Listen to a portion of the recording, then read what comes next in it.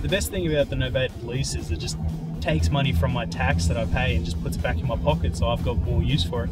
We don't have to worry about, if we just want to get away from the weekend, we've got the fuel card ready to go. So yeah, so the money's already there, so I don't have to find the cash, or go into my credit cards.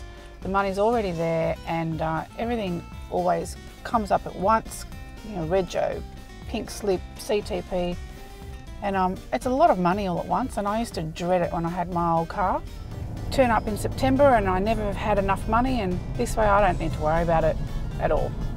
The biggest benefit for me for Smartleasing is I can't budget, and Smartleasing's done the budgeting for me, so they've got everything there for my fuel, for my servicing, any out-of-pocket expenses, anything I can think I need for the car can basically be covered by Smartleasing. And then it makes it so much easier. I can get fuel from whichever service station I want. I then pay for it, and then I take a photo of the receipt and I send it through to Smartleasing, and they return funds back to my nominated bank account. That's the same with servicing, that's the same with any part sort of thing, wheels, anything. It's handy to have those petrol cards which sit in my glove box, and I mean, it's petrol cards to the 3 biggest suppliers of petrol in Australia, so I can just pull out at any petrol station and just I don't need to worry that if I have enough money in my account to fill up petrol, or enough cash on the credit card or whatever, I just fill it up, comes out of my account, and that's it, sorted. Very easy.